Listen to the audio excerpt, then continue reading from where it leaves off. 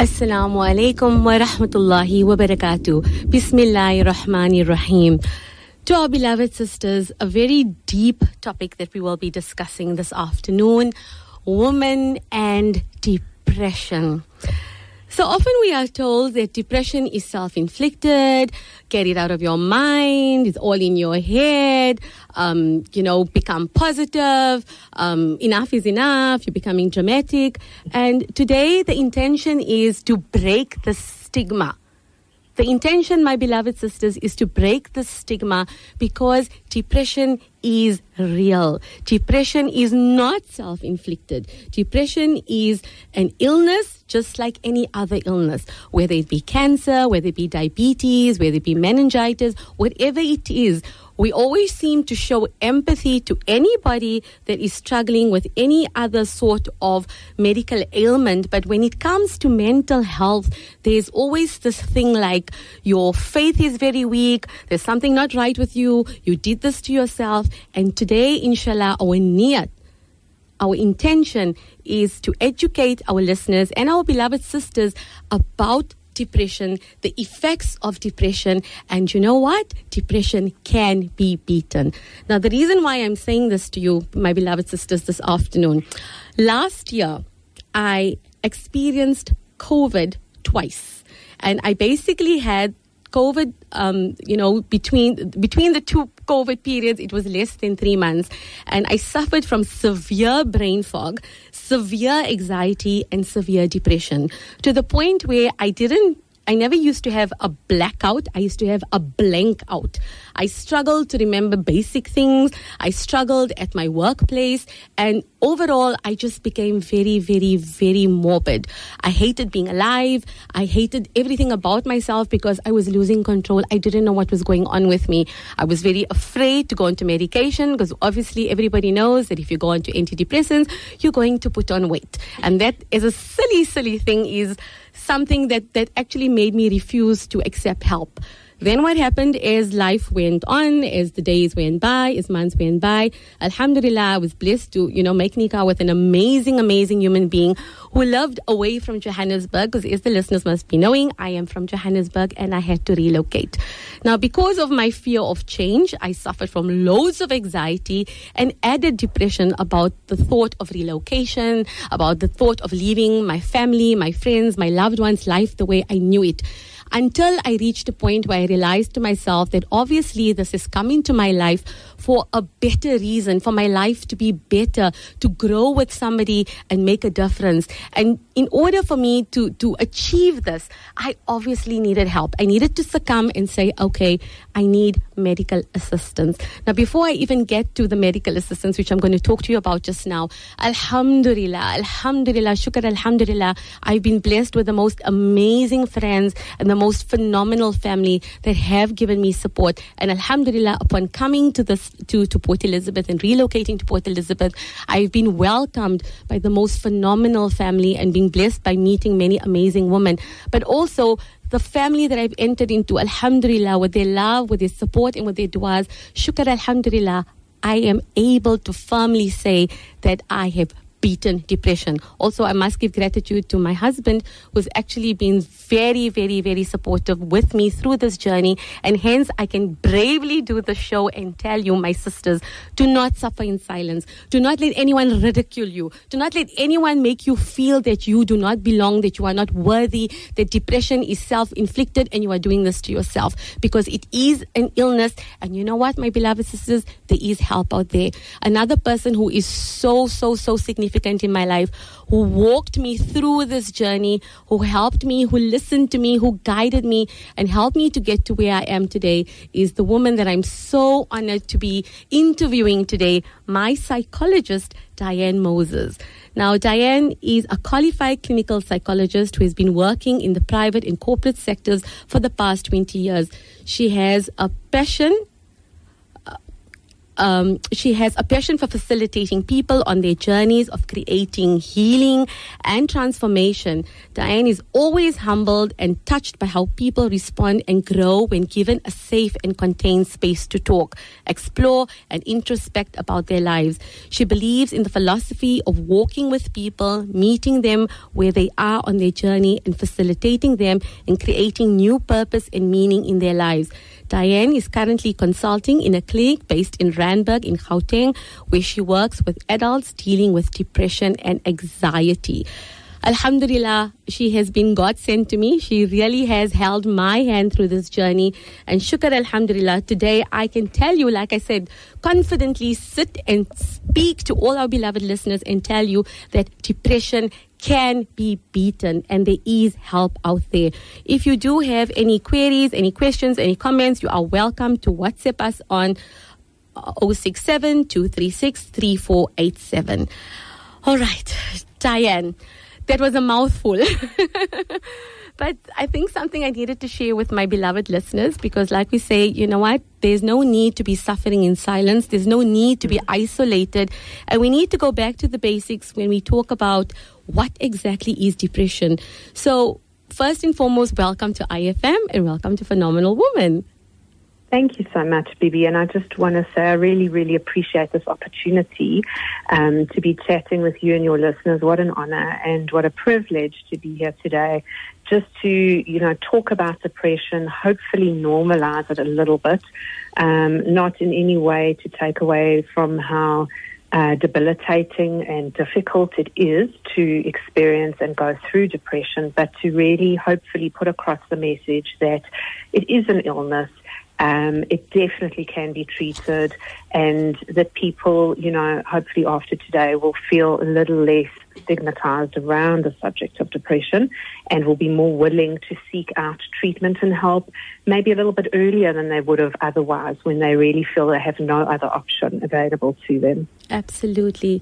Now, Diane, we all have those days when we feel down, and sometimes, those days can become weeks. At what point in this whole process is it time to say that, listen, this is more than me just feeling blue, but something more severe is happening, and that could be I'm depressed? I think, yes, the time frame is very important, Bibi. It's, we usually say anything 2 weeks or longer is really time to start thinking about going to see a doctor, either a psychiatrist or a GP.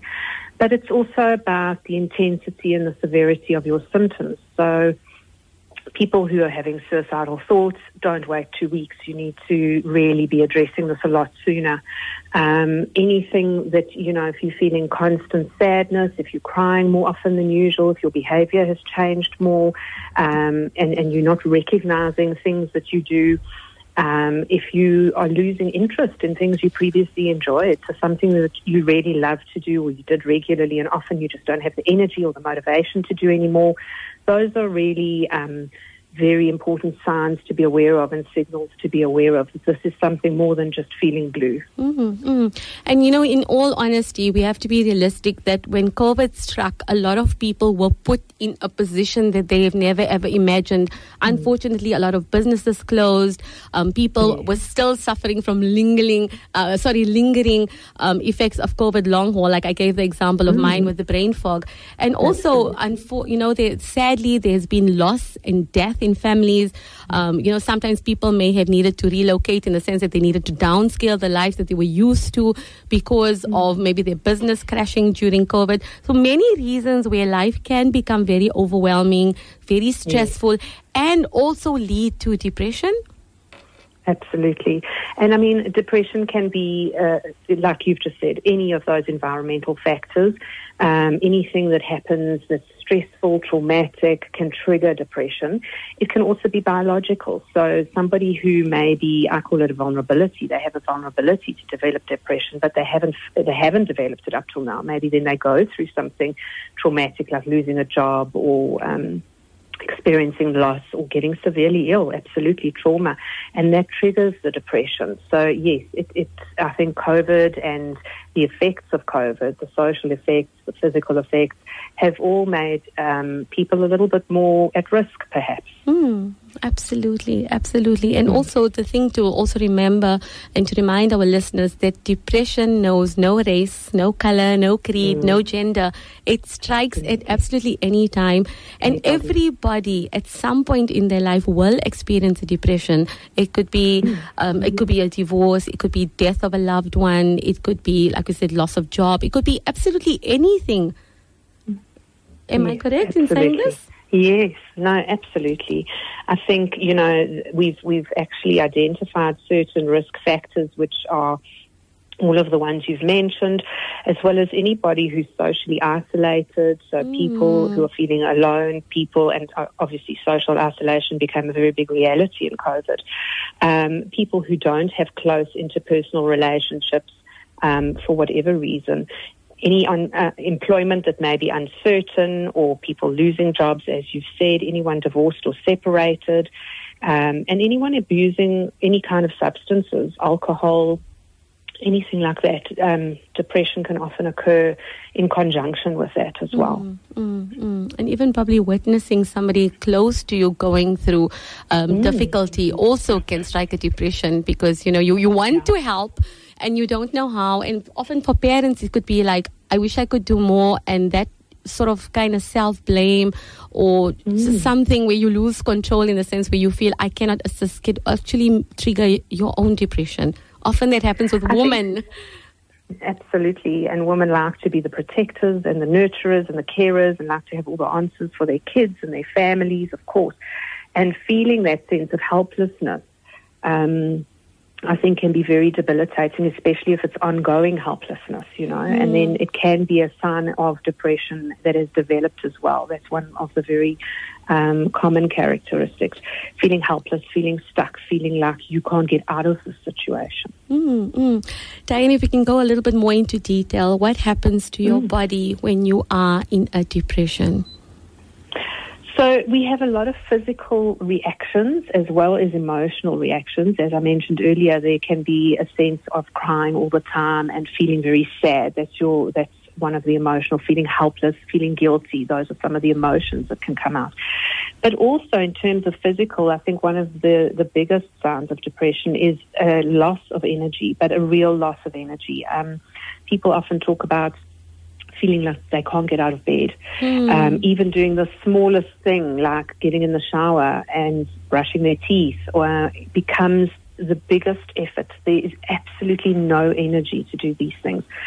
They often, it's also linked to struggling to sleep. Sometimes they sleep too much. Sometimes they don't sleep at all. They suffer from insomnia. They wake up in the middle of the night and they lie awake for hours with their minds racing. And another one is appetite, changes in your appetite. So some people, again, it's different for different people. Some people might eat a lot more. Some people might just stop eating and lose a tremendous amount of weight. That's also a physical sign. And then again with your memory, and like you've mentioned with COVID, kind of very similar in terms of that, your concentration gets affected, where you can't actually pay attention and concentrate. You forget things. Memory gets affected, so you can't remember things that maybe would have just been so easy in the past to remember, that suddenly you can't remember. You feel distracted. You feel like it's difficult to pay attention. Your mind wanders easily. And of course, this can lead to issues at work, and that's when we say that, your occupational functioning and can really be affected, because maybe if you're in a job that requires a lot of concentration, it's going to be very, very stressful if you find you're making mistakes more often and you're battling to do things. So that just compounds everything. To ask you again, what are the early signs of depression? Sometimes, like we say, you could be thinking, I'm just having a really, really bad day or a really bad week, or you tell yourself, I'm exaggerating, things are going to get easier. But maybe for loved ones, because sometimes, you need the push from a loved one to say, I think we need help now. So what are the signs that loved ones should be looking out for? Like, you say the obvious signs would be, they want to stay in bed all day, or lack of sleep, and, these feelings of being morbid, and, appetite increase or decrease. But other signs, like often there's this talk about death, talking about death constantly, that is a major red flag?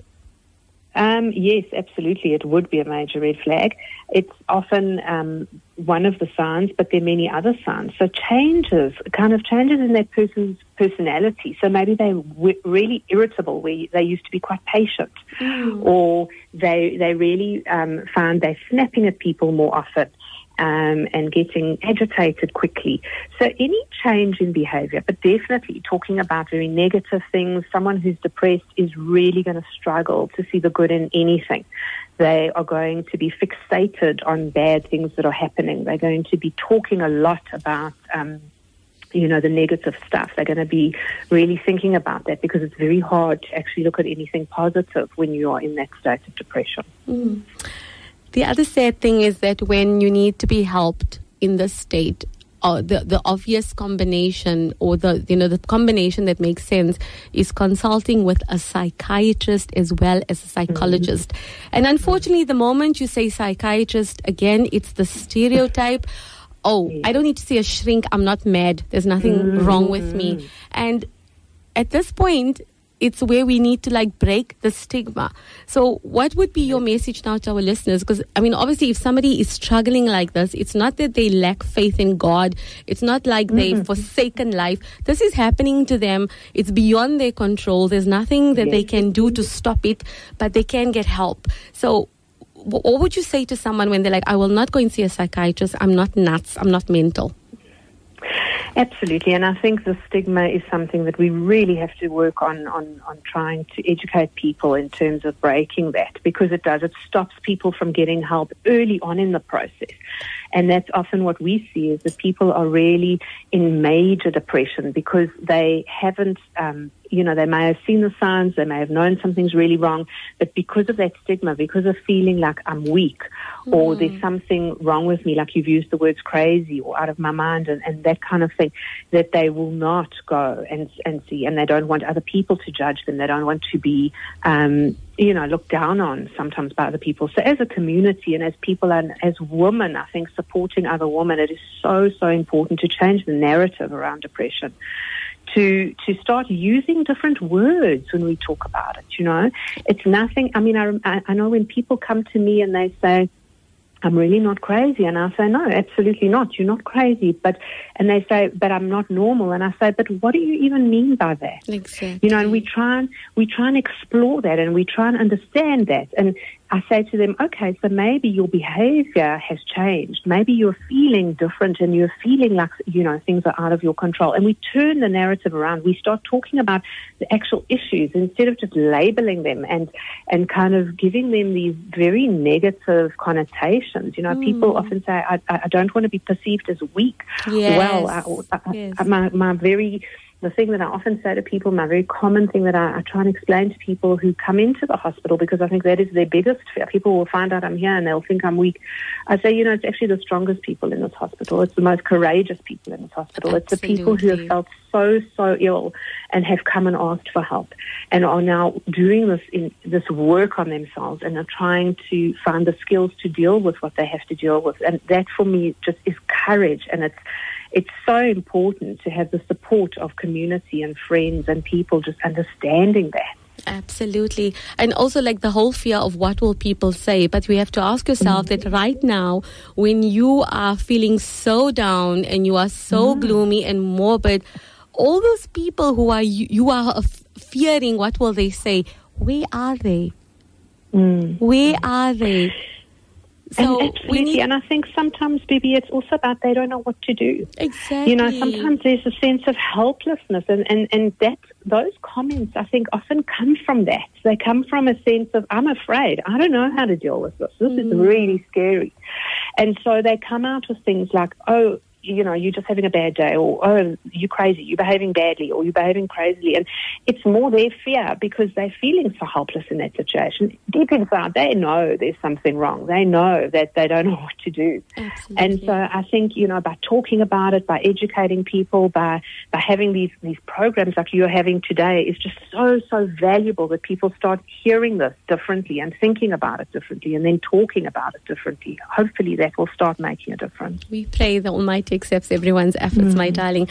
You know, when it comes to self-medicate, again, you know, before the step of going to a psychiatrist, psychologist, sometimes people would say, okay, let me try some herbal remedies to help me with my sleep, or maybe let me try, you know, something over the counter to give me this energy and make me feel better.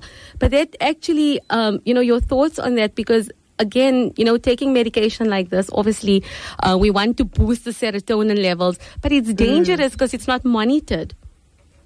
Yeah, absolutely. I mean, I think that, again, it's got a lot to do with stigma, the reason why people would maybe, you know, go quietly into the pharmacy and just grab something off the shelf and hope that helps, because of that fear of other people knowing. You know, I think you've got to get the expert advice in terms of this, because this is serious. You know, you wouldn't just kind of, if you had high blood pressure or if you had been diagnosed with cancer, you probably wouldn't just run off and grab the nearest thing that you don't know much about. So I think doing your research, talking to people in the medical industry, really being knowledgeable about what you're using, if you are going to use something natural, is very, very important. But yes, going to GPs, going to medical doctors and getting, you know, correct advice. It's about having a relationship with that doctor. It's, you know, I often think people are afraid, and they kind of look up to a doctor and they think, this person's going to treat me, make me better. And yes, that person has got knowledge and they've studied a long time and they do have the information, but they need you in that process. They need you to be a part of that process. You need to work together with your doctor, you know, to get that healing. Now, Diane, are women more susceptible to depression than men? And if so, why? So I think that a lot of the research has shown, yes, that they are. There are a couple of different reasons for this, perhaps. One of the more obvious ones to maybe look at is that, you know, our hormones are different. And there's been research in terms of the link between fluctuations in hormones, changes in hormones, women going through different developmental stages in their lives. Puberty is one, pregnancy another, perimenopause, menopause. So this is when our bodies are changing, our hormones are fluctuating. And I'm not an expert in terms of this medical history, but I think, you know, there has been a lot of research that I've read up about on estrogen and the fact that it is actually a protective factor. So when we have lower levels of estrogen, there's a higher risk that women could develop depression if their estrogen levels drop. So yes, that's probably one of the biggest reasons. I think the other ones, Bibi, are that women and men often, you know, through society and again through stigmas and how we brought up and what we taught, we express emotion differently. So perhaps women might be more, you know, I don't know if the word's comfortable, but they socialize that they can cry, they can feel sad, they can express those emotions, whereas men are more likely to get angry. So that's more acceptable, if I can put it that way, for men. And so women might go for help or people might encourage a woman to go for help more regularly because she's crying, she's feeling tearful all the time, whereas a man will be maybe holding it in, not showing people. So I think that could also be a reason why the incidence is so much lower, because I think what we are seeing today is that when we educate men more and again, we start bringing these stigmas down, there are more men being diagnosed now as well. But at the moment, it seems that women the figures are higher. The figures are higher. And then also when we talk about postnatal depression is very, very real. So if you can just please elaborate on that for us. No, absolutely. So I think it's again, they're doing more research when it comes to this field before, when it was just postnatal depression. They're now saying they're going to rename it to perinatal distress, which means that it can occur during and after pregnancy, not just after pregnancy. And I think, you know, a lot of the same symptoms of depression, that people lose the positivity, they lose interest in things that previously brought them pleasure, they're very prone to anxiety and panic.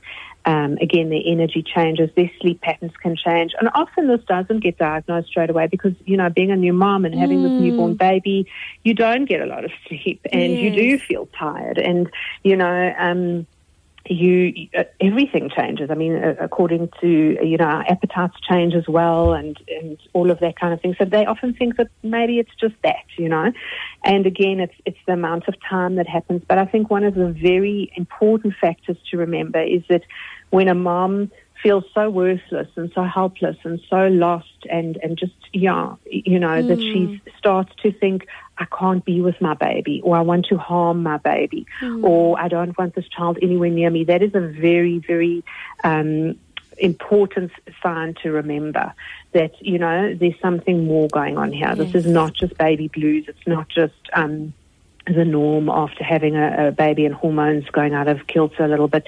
This is something much more severe. And also, this fear that, if I don't embrace my child, my baby, I'm a bad mother. I'm sure also what would come in will be a lot of, self-guilt and negative self-talk because, again, you want to be the way you think society expects you to be. But, again, this is now beyond your control. Yes. And I think it's that fear, that fear of, is there something really wrong with me? Is there something so inherently wrong with me as a woman that I should be having these natural instincts? And for a lot of women, they don't have natural instincts right away when babies are born, and that's okay. That it comes, and with the correct help and support, that will happen. But for a lot of women, they need medication. They need to see a psychiatrist and to have the proper diagnosis and then the correct medication prescribed, because that is very, very serious, and that is something that has to be addressed. No, before I even ask you the next question, I have to ask you this one, because I know this was a big issue for me, as you would remember when I used to be sitting across you. Do I need to take the medication because it's going to make me fat? And I reached a point where I thought that I would rather be a little bit meaty, if I could say that, than be feeling down and hopeless all the time. I'd be happy. My sanity is much more important. I want to be happy. I want to get, back into the groove of things. And it's okay if I'm a little bit fat while I'm on the medication. Eventually it will go. But the important thing is that my sanity is intact and I'm feeling better. Absolutely. So something that also makes a lot of women very nervous when it comes to the medication regarding depression and getting help. It does, and I think, it's definitely a reality. But again, people are different. So some people might put on weight on certain medications, others don't. So again, that's got to be seen as we go along, and yes, having that good relationship with your doctor, again, you're able to talk to the doctor about that, and if they can adjust something, they will. But if they can't, it is something that, again, we have to talk through, and we have to come to a level of acceptance, like you say, that my mental well-being is actually the most important thing right now, because without that mental well-being, everything else falls to pieces. Everything depends on our mental well-being, on our mental health. When we are feeling out of control, when we are, really in these terrible spaces and we can't function, nothing else matters. Like you say, nothing else is as important. So it's prioritizing that, and it's realizing and understanding that, yes, we can exercise. And that's another thing when you talk about natural remedies. I think, to do in conjunction with medication. Exercise is a very important thing. And it doesn't have to be intense exercise. It doesn't have to be joining a gym and working out for hours. I always say to my patients, it's about moving around. It's about walking. It's about being outside in nature in the sun, just getting some sun on you. Because that's actually nature's antidepressant. Yes. It releases endorphins and it makes us feel better. It lifts mood a little bit. So that exercise is a very important thing to do as well. And something just simple, like just going outside, bare feet and standing on the grass, or if you're fortunate enough to be living near the ocean, and because that's grounding, that feeling of earthing, it's just rejuvenating. It's just something different. It's really, really something different. Obviously, when it comes to menopause, that, brings along with it a whole lot of different symptoms. And then again, we spoke about, the loss of estrogen. So that can it also, increase your chances of being depressed when you're going through this transition period? Yes, absolutely. I think, people going through menopause women going through menopause can have a higher risk of depression. There's definitely research on that. And they've actually, I was reading something the other day about, and it's not to say I'm pushing these therapies or anything, but it's actually a protective factor to take things to boost estrogen, to take medications to boost estrogen. It's not to say people have to do that necessarily, but it just shows the link. It shows the link between low levels of estrogen and how, your risk can definitely increase. So much valuable information shared with our beloved listeners. We're going to be continuing after the ad break. To our beloved sisters, don't go away.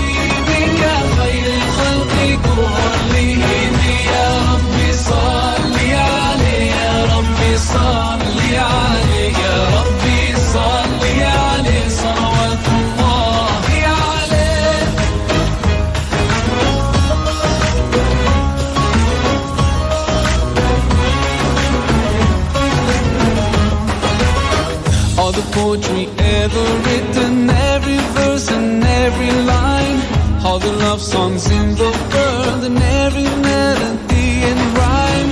If they were combined, they would still be unable to express what I want to define when I try to describe my love for you. Mawlaya salli wa sallim da'iman abadan ala habibika khayril khalqi kullihim. Mawlaya salli wa sallim da'iman abadan ala habibika khayril khalqi kullihim. Ya Rabbi salli alayhi, ya Rabbi salli alayhi, ya Rabbi salli alayhi, salawatullahi alayhi.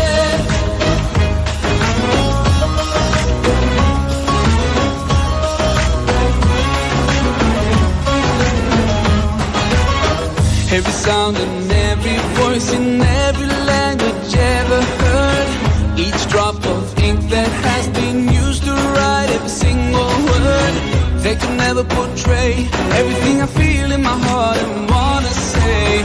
And it's hard to explain why I could never describe my love for you. 'Cause oh Allah, on this journey I come running to you. Oh, please put my heart at ease. Oh Allah, bring me to you.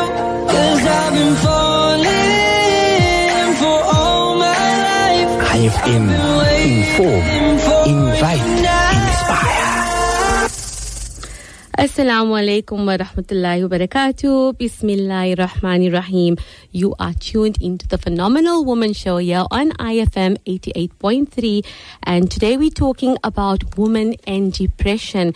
And alhamdulillah, I'm very, very, very happy to be interviewing my psychologist and my friend, Diane Moses, as we move along the questions, the common fears, and breaking the stigma of depression and what will people say syndrome. That's what I'm going to call it, Diane. What will people say syndrome? And I need to ask you this because I just received a message from one of our listeners right now saying that, I really, really feel down all the time. I don't know how to get help because everybody at home just tells me it's in my head.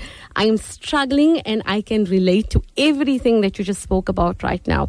What do I do? And that was, it's so in line with what I was going to ask you just now, because she also makes a comment here that I often think of death and suicide, but I fear God, I'm Allah fearing. I would never do that, but I don't know where these thoughts have come from, and I don't know what to do. And that was my next question, that suicidal thoughts is a common symptom of depression. It doesn't mean that your faith in God is weak. It really doesn't mean that the thing is that you do not want to end your life. You actually just want to end the pain. That's the difference.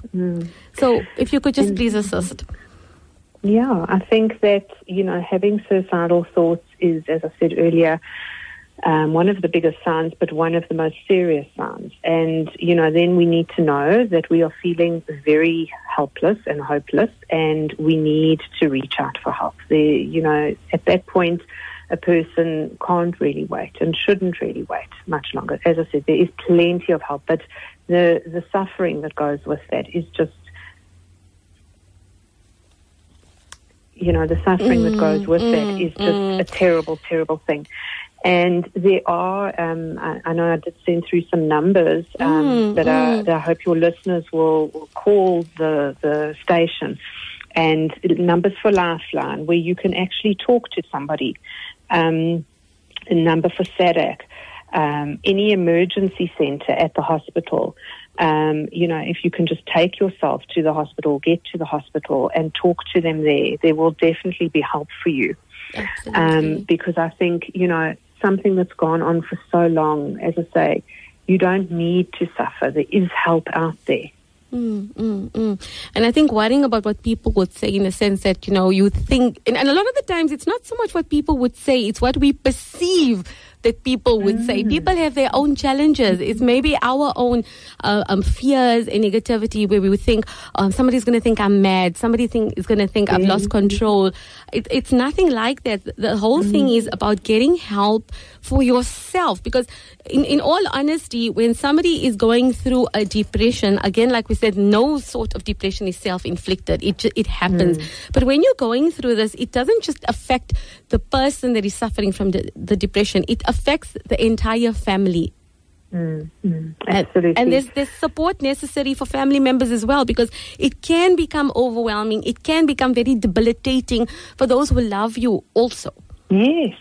And I think, like I said a little bit earlier, it's that feeling of helplessness in the family when we don't know what to do to help our loved ones. It's a scary feeling. It's a horrible feeling. And I think, there are groups, and the South African Depression and Anxiety Group is a wonderful organisation. They have so many, they've gone online now, which is one of the benefits and the good things about COVID, is that they actually run online groups now as well, and support groups for family members, as well as support groups for people going through the depression. And that is so useful, Bibi, because I think, again, meeting other people who are in maybe a similar space, maybe they're very different reasons why you're depressed, but you kind of connect because you know that somebody else has some understanding of what you're going through, or has some, can connect with you on some level. And it's so useful in terms of treatment and feeling that sense of,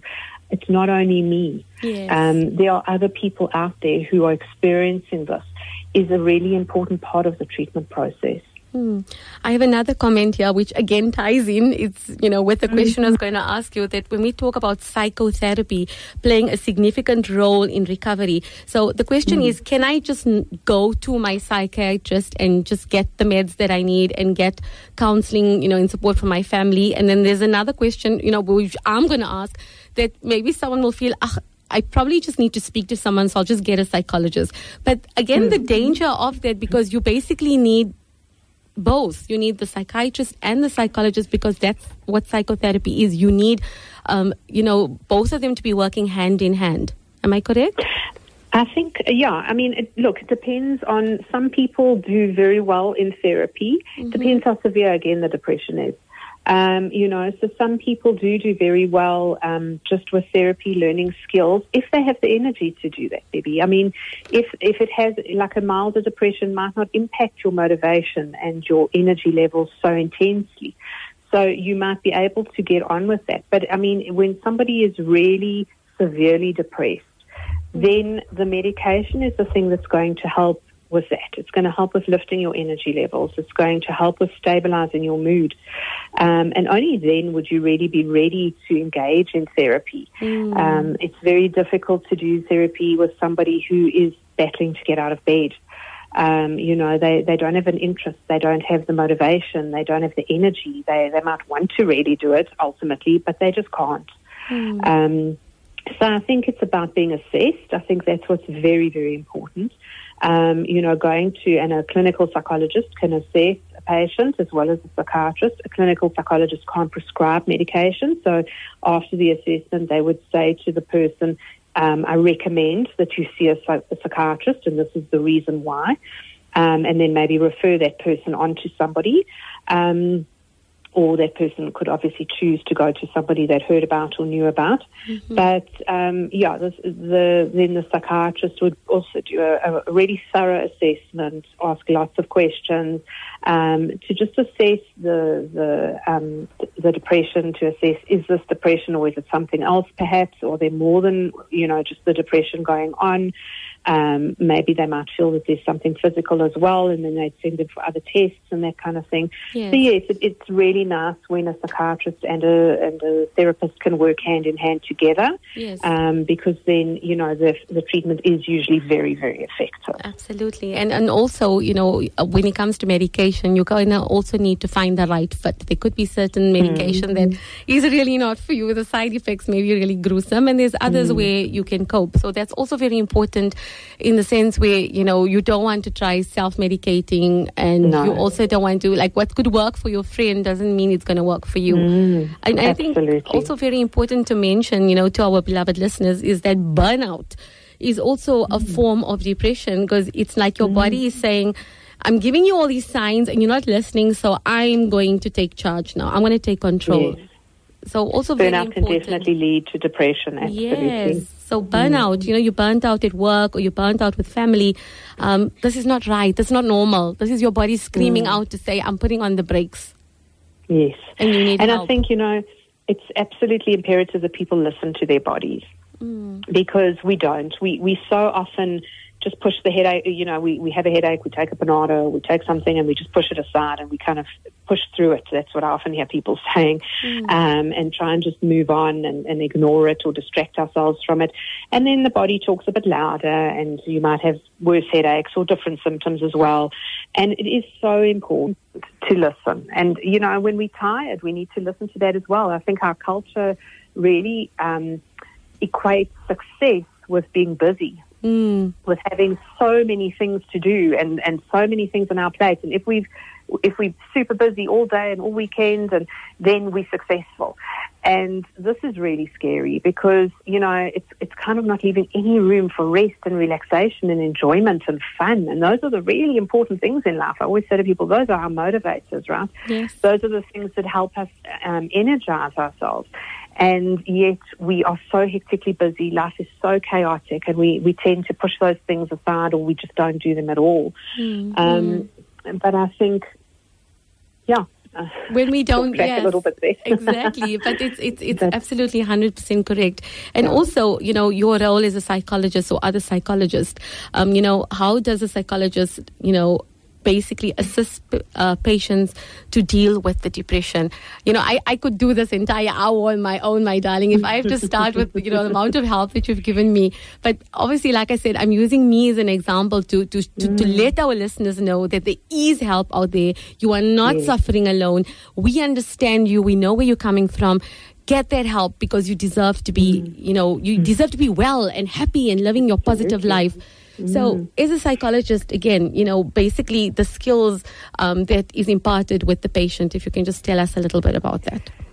So, psychotherapy is about talking, really, to simplify it. It's, when I meet a person for the first time, I chat with them about just who they are, and I assess where they're at the moment and what's really brought them to therapy and what they really want to work on. So it's getting to know the person. It's forming a relationship with the person. It's having a connection with the person. If a person goes to see a psychologist and they really feel that they didn't start to form a connection. I mean, obviously it takes time to form that relationship. But if they didn't feel anything there, then, the recommendation is please go and look for somebody different, because you need that connection. That's the essence. That's the basis of therapy.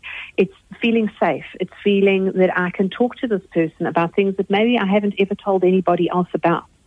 And I think the fact that this person, we don't know them, they're not part of the family, is what helps with that. It's a little bit of distance. It's a little bit of a sense of I'm not going to be judged. I think that's a big part of it as well, to feel accepted, to feel that no matter what I say, it's going to be taken seriously and it's going to be listened to. It's going to be heard. I'm not going to be judged. I'm not going to be mocked for the things I say. The psychotherapist tries to understand where that person's coming from. They really try. I ask lots of questions. I try to really understand. I don't assume anything. I try to understand why the person's feeling like they are, or what's contributing to this person feeling like they are. And so this relationship starts to grow. And I think it's in that relationship that a lot of the healing takes place, because like we said, out there, we don't always have this acceptance. We don't always have this understanding. We don't always have people listening. So it's in that relationship that the healing, as I say, starts to happen. And then there's also skills that a psychotherapist can teach, really hands-on things. And I believe very much in that. I often try things myself before I, tell my patients about it. Yes. So if I'm going to be doing breathing techniques, believe you me, I've done those breathing techniques and I've figured them out, and I've really worked on them to try and see, is this useful or not for myself? And then if I feel it's useful, I will share it with people, and I will tell them, this is how I did it, and this is what I found difficult, and this is, maybe try it and see what you think. And it's about listening to the feedback from your patients and hearing, oh, no, I really don't like that technique. And then saying, okay, we'll check it out. Let's look for something else. And so we work together in this relationship, and we go on this journey together to help in recovery. Definitely. I think that, I don't know if that explains. It does a lot. And also, it's important that when somebody is going to a psychologist, you literally bearing your soul. You are vulnerable, but you are putting everything out there. The mask is off. You don't need to worry about what my family think of me, what my partner think of me, what will society think of me. You need to worry is about, what do I think of myself? If I'm in a positive frame of mind, well and good, how do I get better? If I'm in a negative frame of mind, not very good, but I have to get better. And that's, basically what your psychologist is going to hold your hand through. So that's also very important. And I'm so glad that you mentioned that, obviously, an atmosphere of non-judgment, because that is what every human being, no matter how confident you may be, we all are afraid at some point that somebody is going to judge me, somebody is going to misunderstand me, and that should never be the case. Again, the support of family and friends is so important in helping a patient to recover. Because, in all honesty, you're spending maybe half an hour in consultation with your psychiatrist. You're spending maybe an hour with your psychologist. But the rest of your time and your day is with family and friends. And that support is the most important. Yes. Please, if you can. I think that is, it's like we said, a risk factor, and one of the things that contributes to a person developing depression is feeling isolated, feeling like they have nobody who they can talk to. Sometimes people feel like that, and it's not actually the case.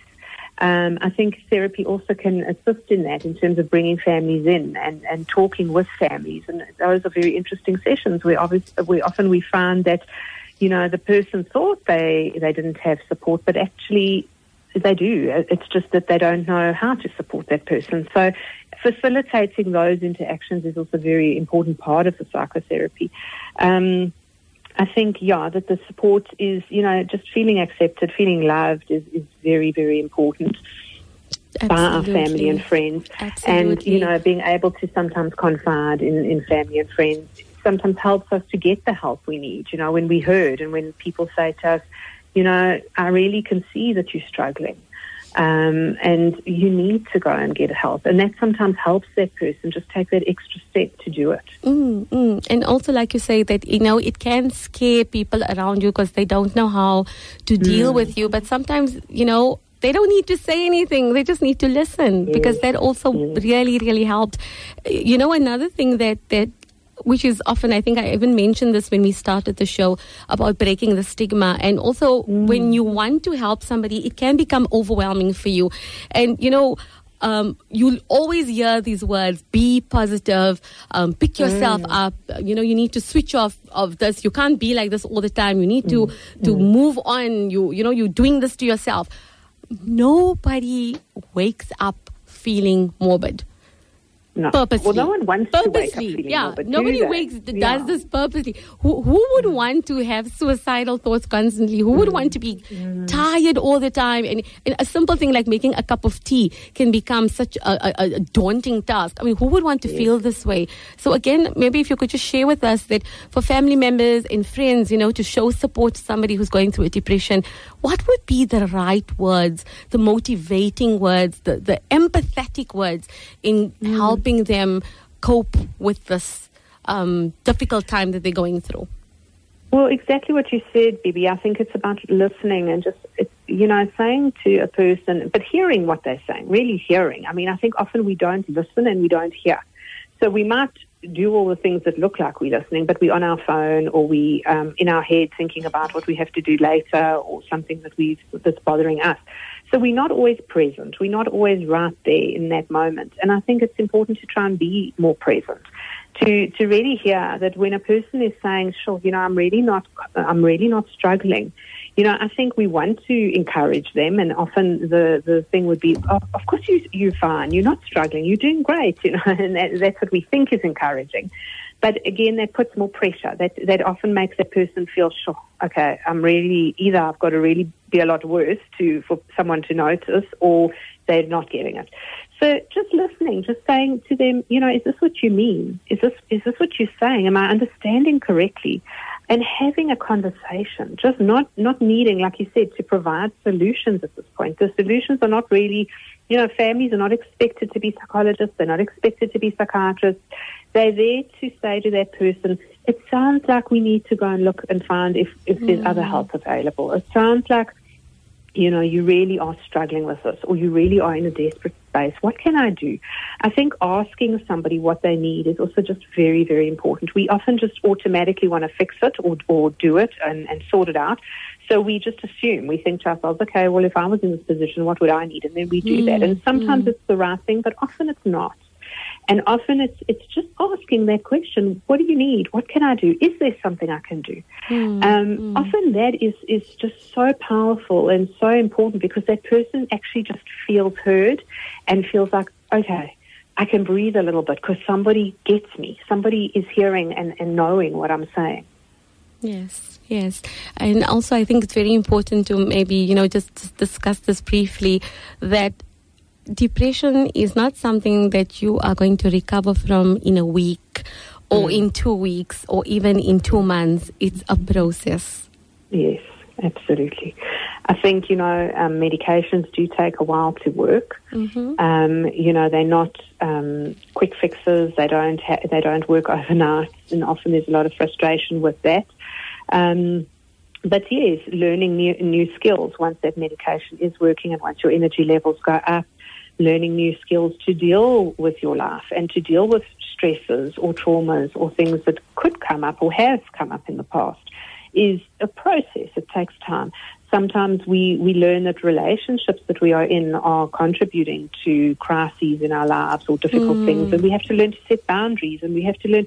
There's often a very, it can be quite a long process. So I think, the expectation that society likes quick fixes these days, and we have all our just pop a pill and everything will be fine. And that and the other. Absolutely. Yes. But no, this is something. But I think, again, it's about really understanding that this is about your mental wealth. Listen to me. That's a really good thing to think about, your mental health. It is wealth. It's everything at the end of the day, your mental well-being. Your sanity. And so it's going to take a little bit longer. We're going to have to put a little bit more effort and energy into working on it and into doing these, practicing the skills or, changing certain things in our lives that maybe are not contributing to good mental well-being. Definitely. So it's a commitment that you actually make to yourself at the end of the day that says, I'm going to do this for me. I'm going to do this because when I'm a better person, everybody gains at the end of the day. Yes. and so, but I am going to do it for me, because when I'm okay, then I'm more effective in my life, and I can do things, and I'm happier, and it's just all round people being happy. I just have to share this, because this was something very important to me that was constantly said to me, and it really, really mattered to me. And, the people that offered me this assistance, they know who they are. But, the one was like, always, I love you, I believe in you, I know who you really are, and we are going to get there. That meant a lot to me, because, it meant to me that I was not alone. Another thing that was very reassuring, I have a nephew who recently qualified as a doctor, and there's one thing that he would always say is that, when we're praying and we're thanking God for everything He's blessed us with, we must thank God for us, we must pray for a sane mind. We obviously want good health, but say it specifically, grant me a sane mind, because like you say, that's so important. If you don't feel good up there, nothing else is going to feel good. And that's also a very important reminder. Unfortunately, we're going to have to round up the show just now, and there's so much more that, there's so much still to cover. But I think also very, very important to remind women that, we think we are alone, but we're actually not. And like you said, there is help out there. And just going forward and getting that help makes you actually a very strong and courageous person. Yes.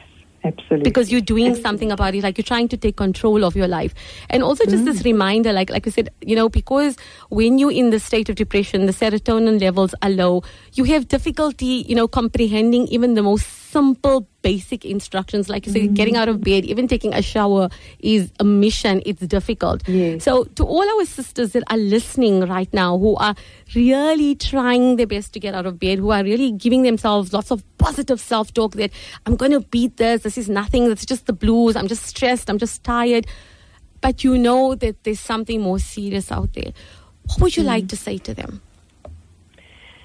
I think the very first thing is, don't wait any longer to ask for help, to go seek help for yourself. Don't wait until it is so bad. You are not weak. It's a strength. It's a strength to ask for help. It's a strength to want to be well.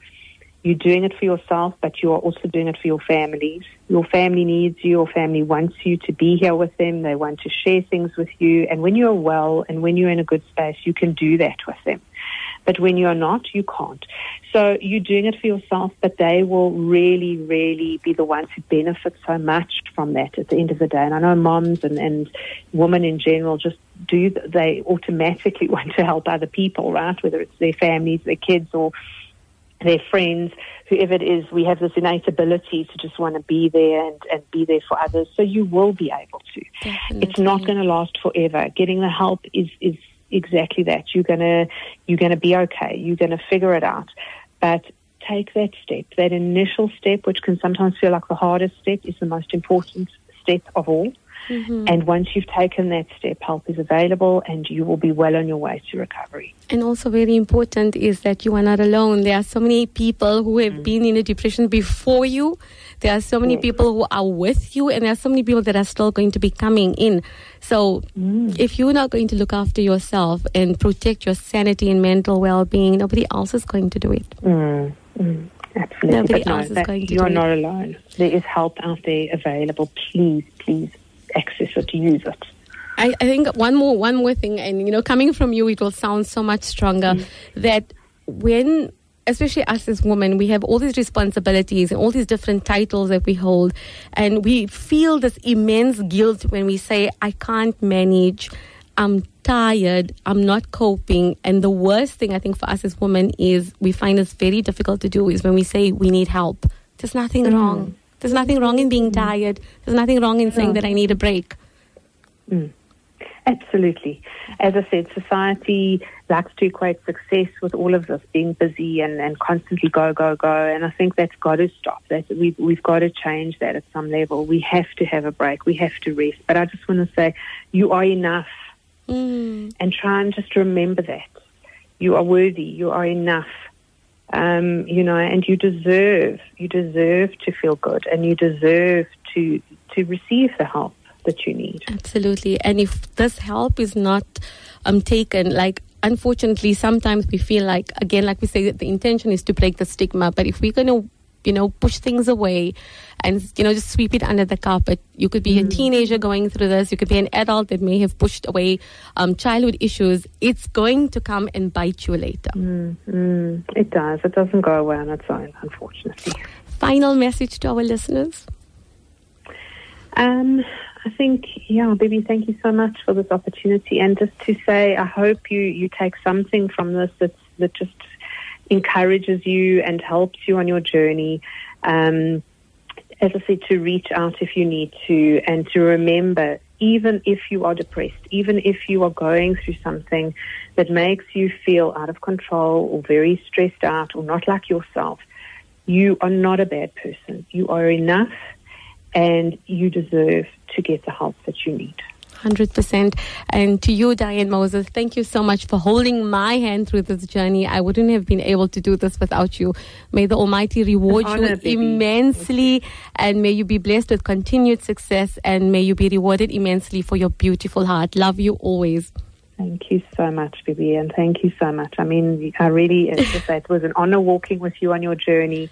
It was an honor to see you just coming into yourself again and reclaiming who you are, and that's just such a fulfilling and incredible feeling for us. Thank you so much. So thank you. God bless you. God bless you. To our beloved sisters, a reminder again, you matter. You are phenomenal. Allah loves you. You are enough.